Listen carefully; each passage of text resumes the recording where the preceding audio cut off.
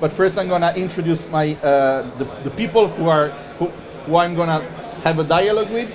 First of all, I will start with myself for the one who don't know me. I'm Luca Romano from Italy. I manage nuclear advocacy and education project with about 350,000 followers on social media. As a background, I am a physicist and I'm doing a PhD in industrial engineering. And on my left, I have Marc Altés, which is a nuclear engineer and is co-founder of Econucleares, which is like the Spain eco-modernist, I would say, association. And then I have André Gonçalo Feliciano, I believe, I hope I pronounce your name correctly, which is a physical engineering student from Lisbon. And then I have Rodrigo Leite Casimiro, which is also a physics engineering student, and Guillem Sanchis Ramirez, which is also a nuclear engineer and the co-founder of Econucleares. Now, Spain and Portugal, they do right now have quite clean energy grids with high penetration of renewables, thanks to a very, very interesting situation. They are the only countries in Europe that have access to both solar and wind resources. Because Italy, for example, we have a lot of sun, but we don't get winds because the Alps blocks the current. While on the other hand, the Nordic countries, they have a lot of wind, but they're not very sunny, admittedly. Spain and Portugal, they managed to get a lot of their energy from the sun and the wind. They also have some mountains with rivers for hydro. So first of all, we are at the net zero nuclear booth, but do Spain and Portugal really need nuclear, or can they get away without it? I have the microphone. Sure.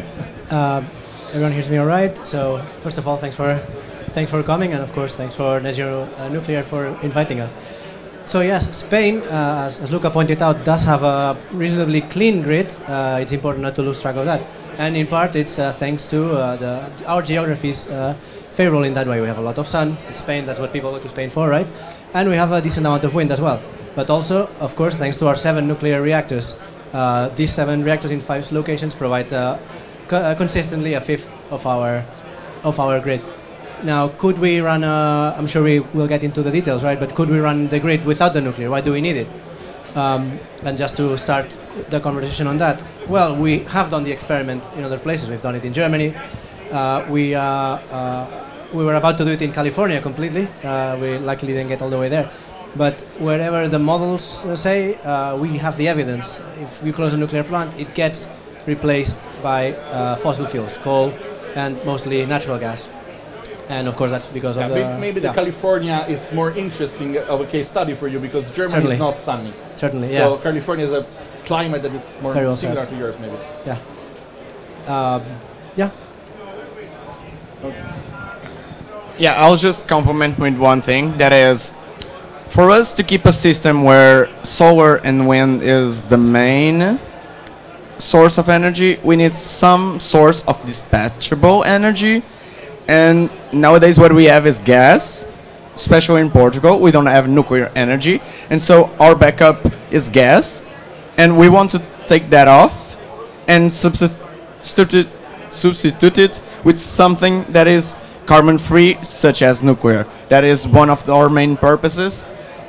And that's basically what we're doing here. I will ask something like a more uncomfortable question. Right now, Spain and Portugal are the only 2 European countries that get access to very cheap natural gas, because they have privileged contracts with North African countries like Algeria and Morocco, and so they were not dependent on Russian gas, which means they were able to go through to 2022 without big price increases that we experimented in other European countries such as Italy, Germany, Eastern European countries, and even France, Belgium, and the Netherlands.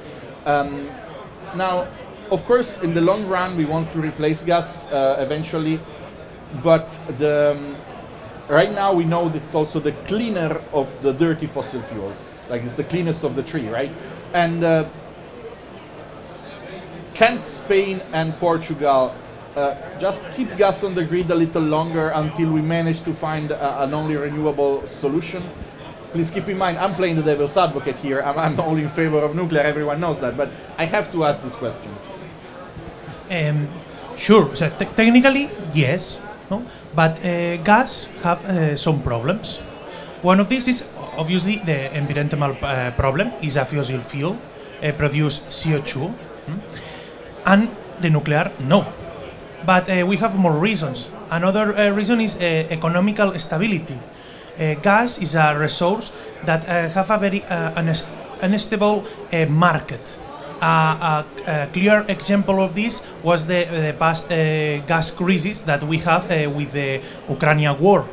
And in this time, the prices of the market of the electricity in Spain increased a lot. Another problem is that gas is the more expensive fossil fuel, and this mark the price of all the market because we have a minimalist system. And exists a third reason. No? Spain import a lot of gas, and some of this gas are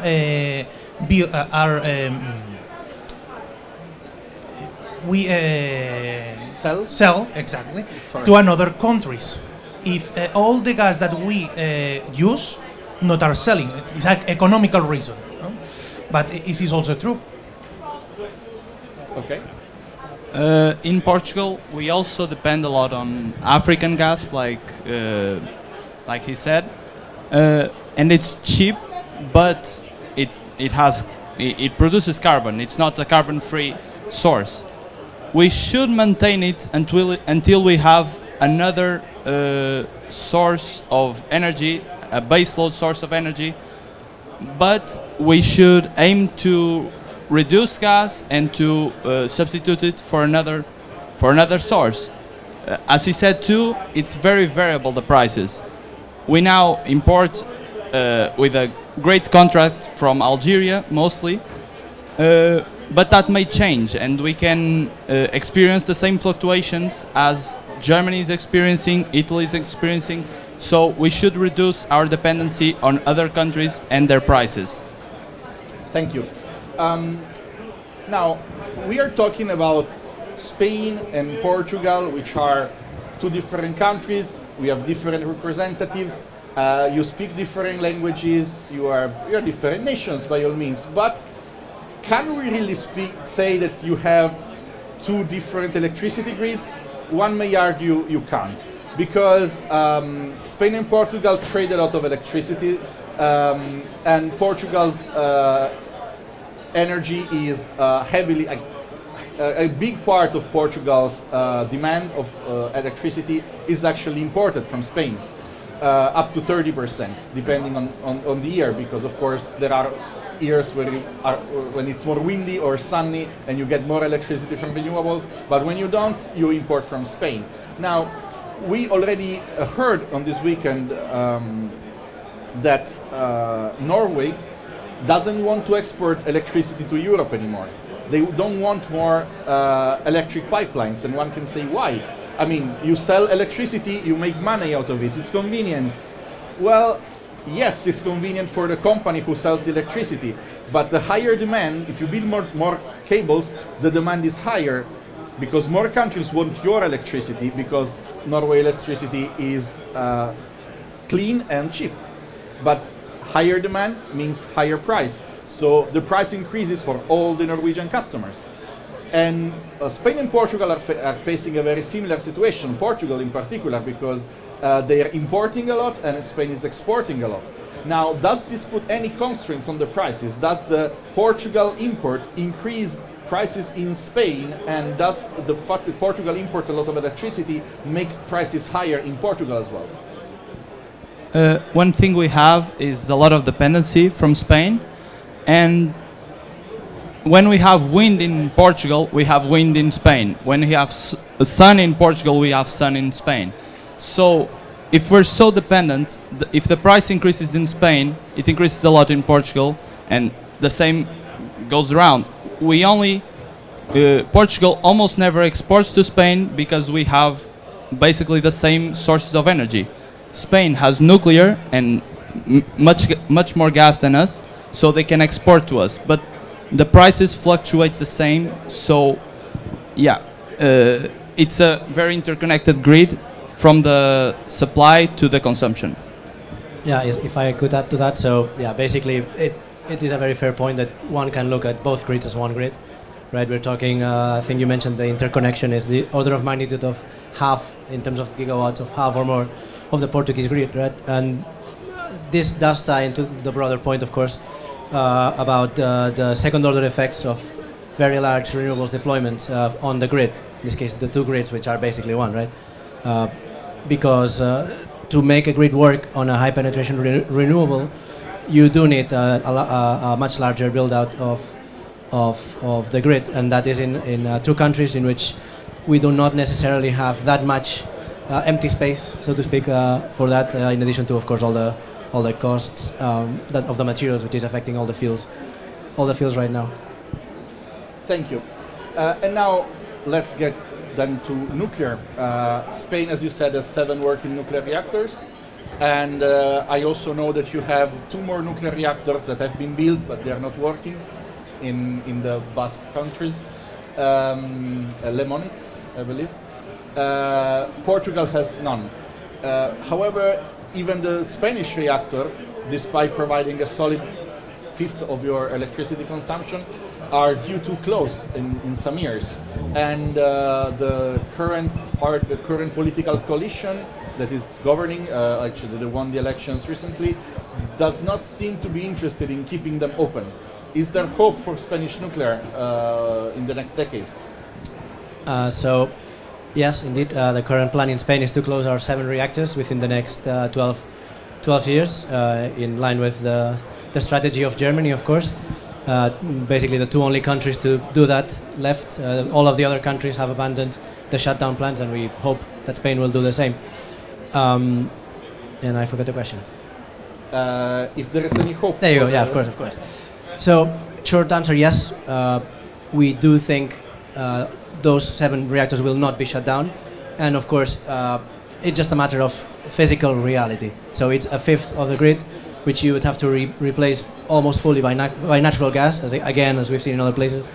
Baseload power is replaced by baseload power, and this fifth of the grid would have to be gas. We believe that it will just be physically impossible without getting blackouts to replace that much nuclear at that speed. Now the question is whether we do start shutting down reactors and get the blackouts before we change our mind, or if we do the smart thing, which is not shutting any down to begin with.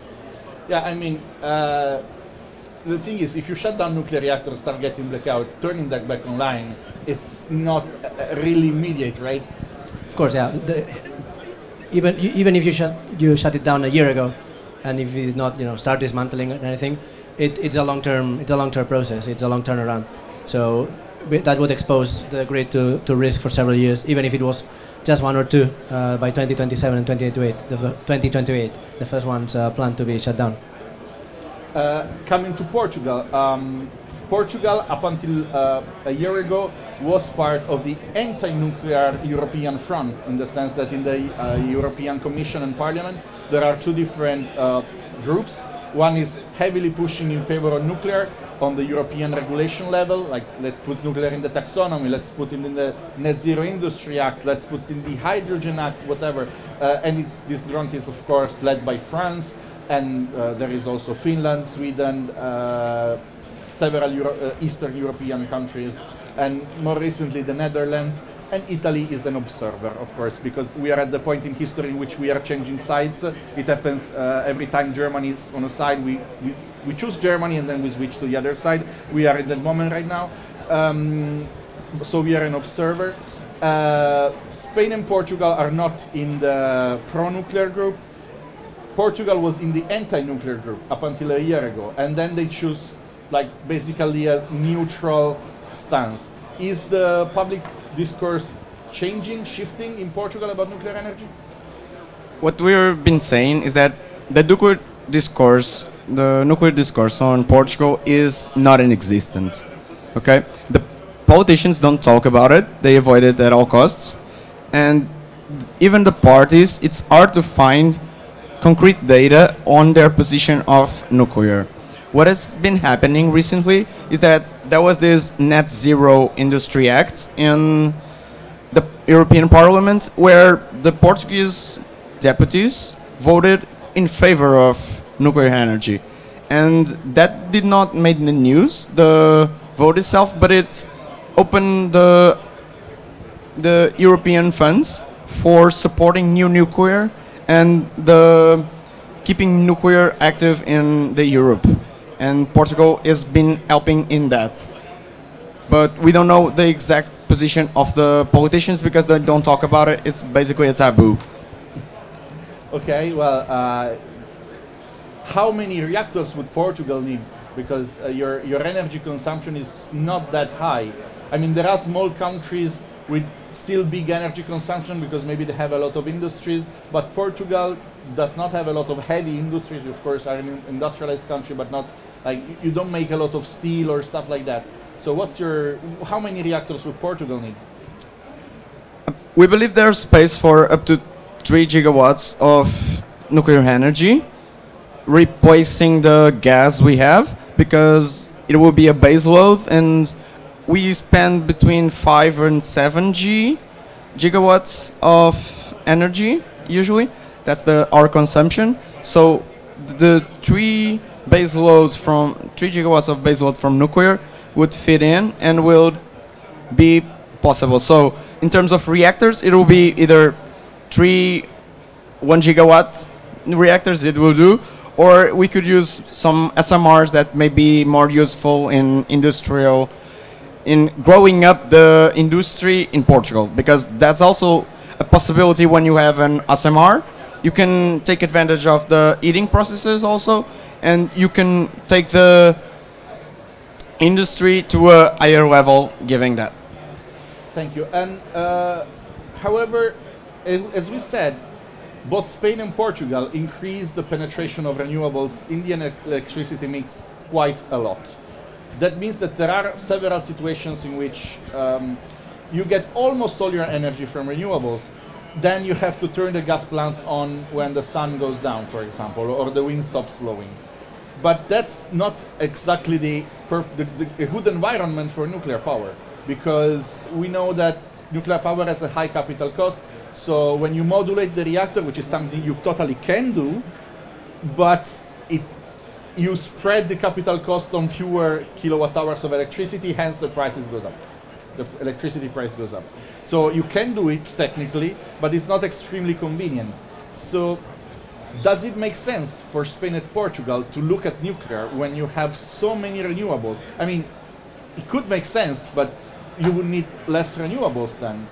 You would need to, like, at some point stop installing renewables, because if when the wind is blowing you make 100% of your power, you cannot turn nuclear up and on and off all the time, right? So again, the question is, does it make sense, given the amount of renewables that you have, to go for more nuclear? The question is for both of you, but especially for Portugal, because right now you have none and you are already overflowing the grid with renewables when you have power. The first thing that I need to see is that maybe this is a problem of renewable energy. No? This very big instability. A good example of this is the Filomena storm that we have in 2021, and any solar panel or any wind turbine works more or less than a week or 2 weeks. How we can use nuclear power with this increase of electricity from the renewable sector? No? Exist some alternatives. One is to use this nuclear power to produce another things than electricity. For example, hydrogen production. Another option is to build some regular nuclear power plants and have some quantify that can adapt to this change, more like SMR or more like the French version of the pressurized water reactor. Yeah, it's. I want the answer from Portuguese. Yeah. In Portugal, sorry, I forgot the question. The question is, well, I will rephrase the question specifically for Portugal. Okay. There is an ongoing claim by people who push for 100% renewables that Portugal is getting 100% renewable energy several moments in the year already. Like, there is an ongoing claim that in March 2023, for 6 straight days, Portugal got all its energy from renewables, and this is like being advertised a lot by anti-nuclear people. Now, while it might not be entirely true, it's still true that Portugal, when the wind is blowing and the sun is shining, gets more energy from renewable than they actually consume. So in this environment, a nuclear reactor would need to shut down to make room for renewables because they are cheaper. So the nuclear power would get too expensive, would be cut off the grid because it cannot compete. So does it make sense to install renewables in Portugal, nuclear in Portugal with this environment, like with renewable pushing the prices so low? Yeah, we had 6 days, as you said, of only renewables, or at least we claim to have that. But we also have a lot of hydro storage, which helps to mitigate that intermittency. And now we're pushing for 10 gigawatts, if I'm not mistaken, of offshore wind, which is a lot. And if we get to 6 days of the year of renewable energy, imagine if we had 10 gigawatts of offshore wind. Yeah, it might be a problem, a future problem, that we have too much electricity, but we should have the baseload. The main thing about the nuclear power is to substitute the gas, and that's our idea. It's not to add on the grid, add more gigawatts. It's mostly to substitute for a carbon-free option. Yes, but I'm sorry if I have to insist. The thing is, right now you're not using gas as baseload. You're using gas as a filler for when renewables. You're not using gas on a straight generation profile like coal in Germany. You're using gas to fill in when renewables are not available, and then you turn it off when renewables are available. You can't do that with nuclear. I mean, you can, but it would push the electricity price very high, much higher than gas does. So again, I'm asking uncomfortable questions. I also sometimes know the answers to these questions, but I think it's important for the public to know the answer to these questions. So I have to put you under the fire. I apologize about that, but it's important because people don't know that, and these are arguments. The arguments that I'm making are arguments that you will have to face by the anti-nuclear people a lot. So, first, I would like to start with an analogy or a story. So, we're in the middle in the summer, and there's a night, a windless night. In Portugal, with the climate change, it's getting more and more drier. Okay, so let's imagine the hydro storage is down. We don't have dispatchable energy. It's in the night, so we don't have any solar. It's not possible. And it's not windy, so we have no source of energy. Even if we have more than 50% of potential from wind and solar, when they're not there, we may not be able to turn on the switch at our houses. That's energy security. It's a thing that can affect us, and we want to avoid it.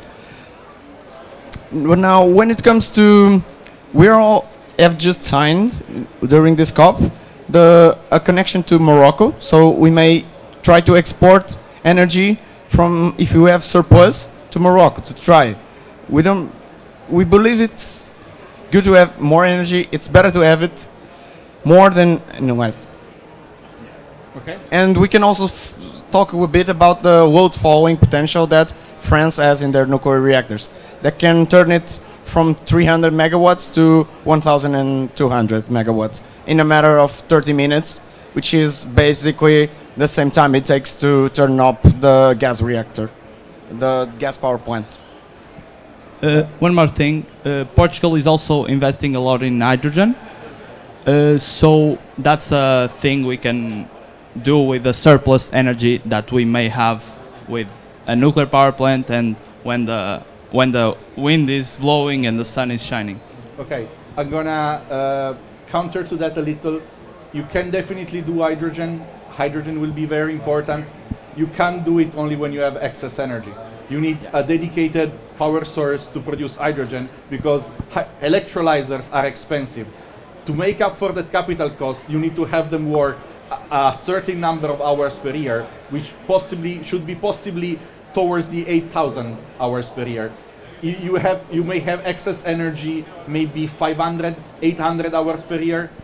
If you buy the electrolyzers to have them work only 800 hours per year, the capital cost is going to be spread on too little hydrogen produced, and the cost will be way higher than can be considered competitive. So keep that in mind. Excess energy cannot be used to produce hydrogen. You need dedicated power plants to produce hydrogen, otherwise the capital cost of electrolyzer will just kill the competitiveness of the hydrogen you produce. You wanted to add something? Yeah, just if I may expand in a couple of points, right? Because it's come up a couple of times, right? It happens sometimes in Spain, in Portugal, in Denmark. Happens fairly often, right? We see the headlines. You know, this country ran 6 days straight with renewable energy, right? It was maybe windy, spring, so not much demand, decent amount of solar. But the grid is, of course, it's critical infrastructure, right? It cannot work 6 days out of the year. It cannot work 365 days of the year. Base load, as contrary as it's sometimes appears, is a thing, right? And we know nuclear is of course the ideal source for that. Just, you know, you mentioned before supply and demand, right? Talking about the grid. If there is excess energy at points, well, that, you know, supply and demand, that's good for prices, right? In theory, it should decrease the consumer price of electricity. And the other question you posed, right? Is it possible that if we build nuclear, it would, you know, block the expansion of renewables, right? Because you don't need the power.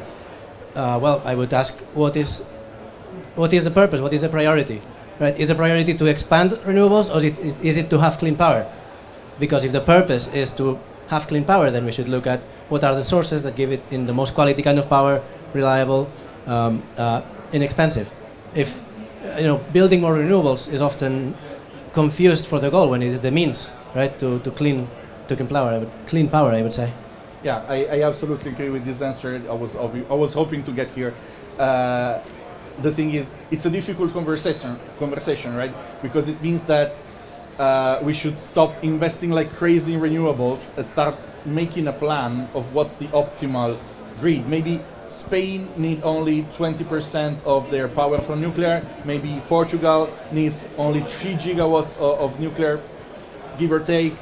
The thing is, you don't need. Maybe you can get away with 20%. Italy, 20% would not be enough because we are not a windy country. So, and we have much larger electricity consumption than Portugal, and also higher than Spain. So we wouldn't get away with 20% nuclear. We would need probably 40% nuclear to be fine with it. But that's the thing. You need to plan how much nuclear you need, how much renewables you can afford, and have the optimized system that is fully low carbon. Now, speaking of which, what about new nuclear builds in Spain? Because you have 7 working nuclear reactors. You say that they are due to shut down, but we are in hope that the license will be extended. And we know that nuclear reactors can work for 60, 80 years, no problem.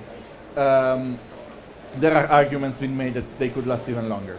But electricity consumption is going to grow because we are electrifying industries, we are electrifying cars. and we are electrifying the heating systems. Now, Spain and Portugal do not need a lot of heating, but they need some still in winter, which leads to increased demand. So, is there anyone proposing new nuclear bills in Spain? We are, but first things first, let's not... right. I hope you count a lot in the future of your country, So but I meant someone like some political parties. No, not at the moment, right? The pro-nuclear stance right now is let's not shut down the one we have, which are all coming up to like 40 years of life at the most. So they have at least as much ahead, right? They're not aged by any means. They're performing now better than when they were new. Of course, step one, not close them down. Step two, make a few more. We had in Spain plans for quite a few more reactors, up to 12. We have, I believe, yes, we do have licensed locations, most of them next as expansion of the current plants. So we have the place for it. We will have we will have the demand for it, as you said. So yeah, of course, first let's not close those ones, but next let's expand nuclear power. Let's be like France. Let's be, why not 50, 60, 70% nuclear? Oh, wow, that'd be great. Now, I've asked you about politicians. Let's talk about the people. What's the public sentiment on nuclear? Are there polls? Do you have any idea of what the public sentiment is on nuclear? And I'm asking this particularly for Spain, because when Spain gets anti-nuclear, they really get anti-nuclear, right? Because the Lemonis plant was built and never turned on because there were terror attacks at the nuclear power plant. They placed bombs in the construction site, and then they kidnapped and killed the director, and they did it again with the following director. We are talking about, of course, the ETA, the Basque terrorists that were not just anti-nuclear, they were like separatists. But the thing is, things can get ugly when it comes to nuclear, when people are against it. So what's the public perception of nuclear in Spain and in Portugal, of course? The government stops not 2 nuclear power plants, like 5, I think. That was the name was Moratoria Nuclear, no? And the public perception traditionally was anti-nuclear, yeah. But recently it is changed because we have a lot of problems with energy. For example, the most important thing that was occurred was the crisis with the gas, and the prices of electricity grows up very fast, but very, very fast. And this creates alarm in the society.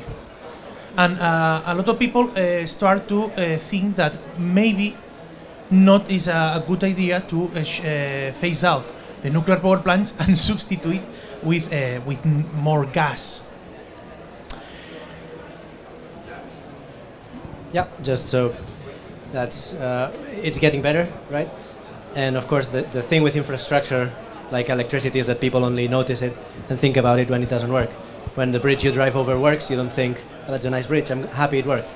So it's events like the peak of the gas prices that we had that really get people thinking about, wait, where is this coming from? Why is it so expensive? So in a way, if it gets bad enough, it will help that. Of course, our goal is for it not to get bad enough in the first place by creating this awareness.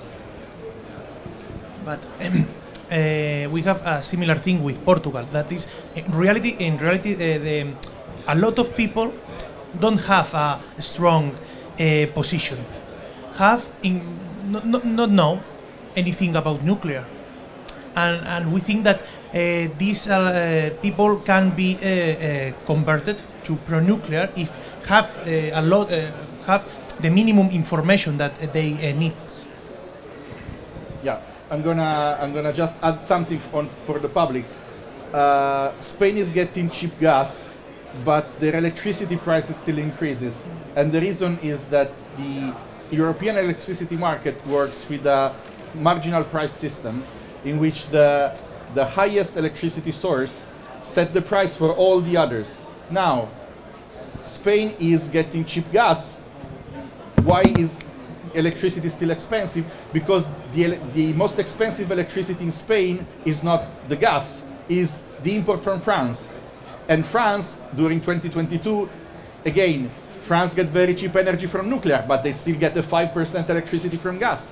So the 5% electricity that France gets from gas was very highly priced because of the gas crisis, and it set the price for France, which set the price for the electricity that gets imported to Spain, and that price is the one that every electricity producer gets paid with.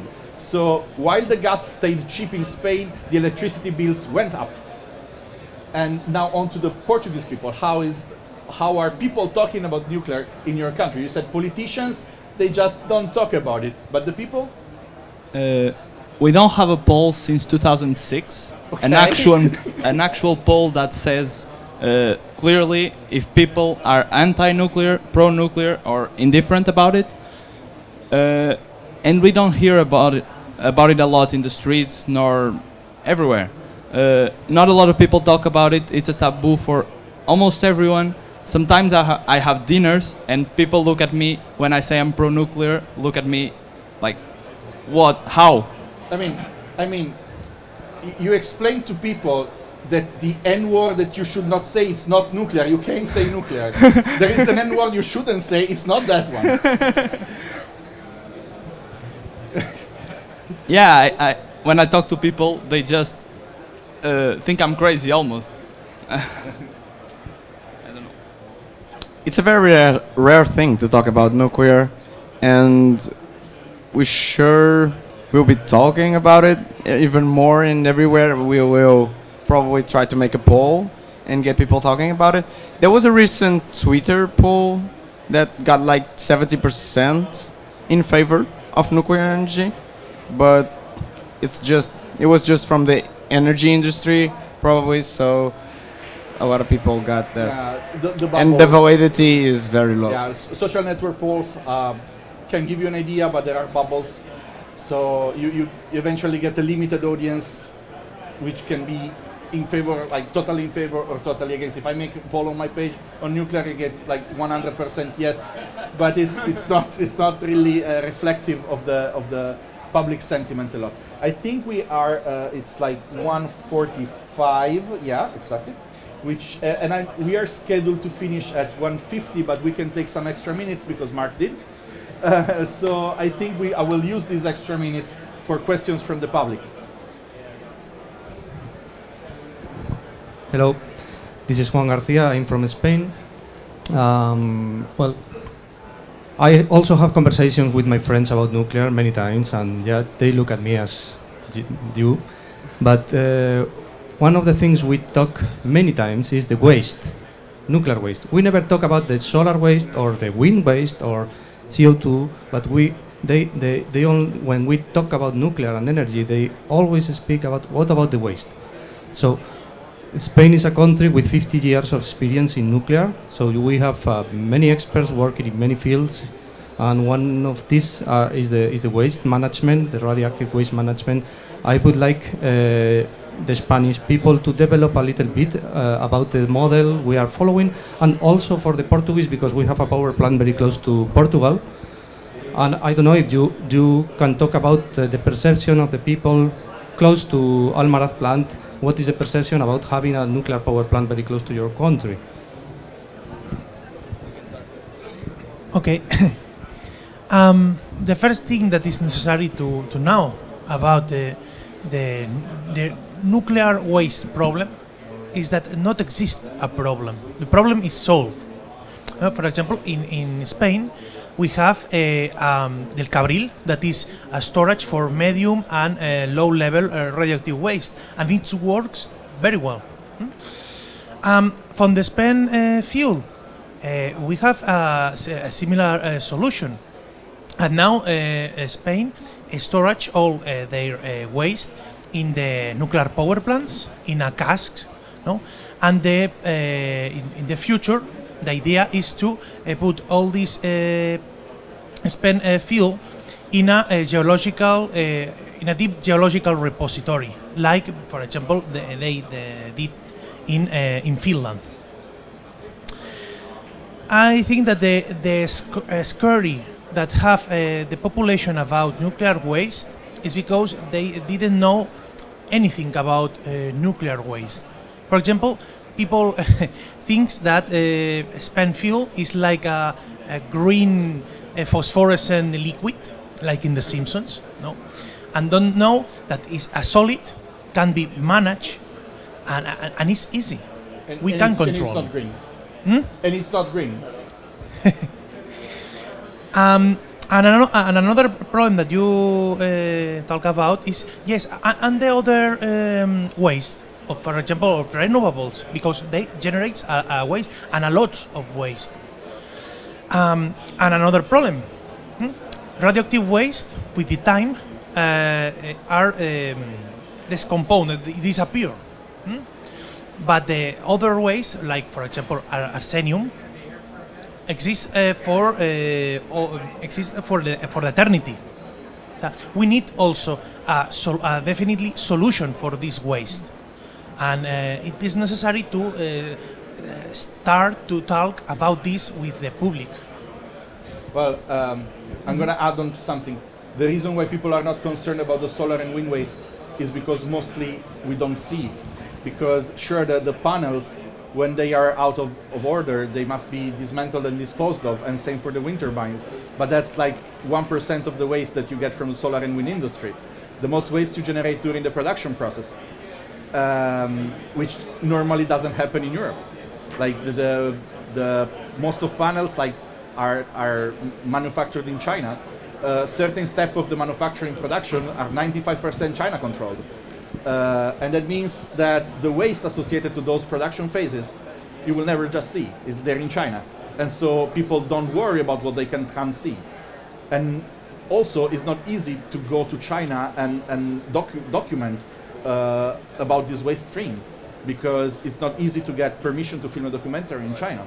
Like we realized that we were dumping certain types of waste in Africa because someone went there and showed us. We should not be doing this. We are doing this. We are destroying those countries because we are deploying our waste in those countries. For example, waste coming from the computer industry. There is they've been dumped in Africa for decades. Until we showed, hey, we are doing this, and people said, no, why we are doing this, and we stopped. Well, stop. We are trying to stop. But there is more transparency. The production of solar panels in particular and wind turbines to a lesser extent is not transparent because it's China controlled. And I'm sorry to say this at the COP where China representatives are present, but I don't want to say they are bad, but they're not transparent. Right, and if I may add just the reason, to the example of the renewable energy waste, right? It's not specific to renewable, right? It's a broader point, yeah, absolutely. Which is there's no perfect solutions. There's compromises. Yeah, but one thing that the nuclear industry does very well, it's manage its own waste, and because people are so worried about it, the process is super heavily supervised. Exactly. So there's no. It's a matter of, it's a matter of analyzing with the data, right? The benefits and the costs, like everything else. And when it comes to nuclear waste, it has specific dangers, it has specific concerns, but big picture, it's easily managed, it's never cost a problem to people, and it's very little, right? Yeah, there's basically none of it. I'm sorry.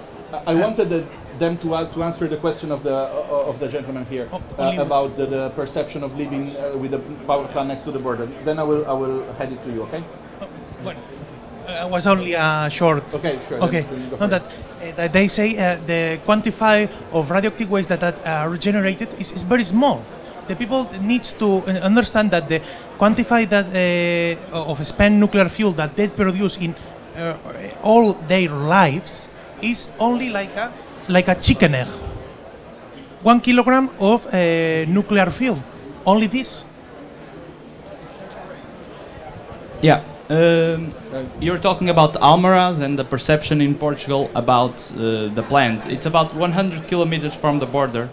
I don't actually know anybody that lives close to it, like in the Portuguese border. But I remember when I was younger, being in the news, Almaraz, and talking about Portugal having all the dangers of Almaraz. And I remember being afraid because the way they put it was like, this is going to explode, and it's Spain's fault, and we can't do anything about it. Now I don't believe it, of course. I know the dangers, but I also know the benefits. I hope Portuguese people understand that it's clean energy, and even though there are some risks, there are risks everywhere. And yeah. I would like to add one thing, that is, a few days ago I was here talking to a person from Saudi Arabia, you're from the UAE, and they were like, do you know how is it living next to a gas power plant? Because like the air is heavy, you can feel it, you know? It's like when you live next to a nuclear power plant, you can get some fears, but there are things in the gas plant that can also scare people and get them effectively sick. In the gas power plant, they can get sick from the pollution that goes through the air. Yeah, well, it depends from the type of plant. Gas, if burned correctly, does emit CO2, but not pollutants. But however, if you are next to a gas refinery, then there is a lot of pollution associated with raffination of gas. And I will add one more thing to you. Nuclear plants can't blow up, can't explode. A gas plant can. And unfortunately, sometimes it happens, especially in developing countries where there is less safety, because they need to be fast and cheap, and they don't care as much about them being super safe, because they just need energy. And every year, a number of these things happens. Gas pipelines, they blow up. Refinery fires that spread pollutants over in the air, and they are extremely toxic. You sometimes even need to evacuate people from an area because there are too many pollutants. Chemical accident, mining accident, especially in coal mines. Coal mines are extremely dangerous because there is gas that forms from coal that can blow up the entire mine, cause a collapse, trapping people. Every year, without counting pollution, you have hundreds to thousands of dead people from accidents in the oil and gas and coal industry. They just don't make the headlines because they happen so commonly and so far from Europe that they just don't make headlines. And this is the excellency paradox.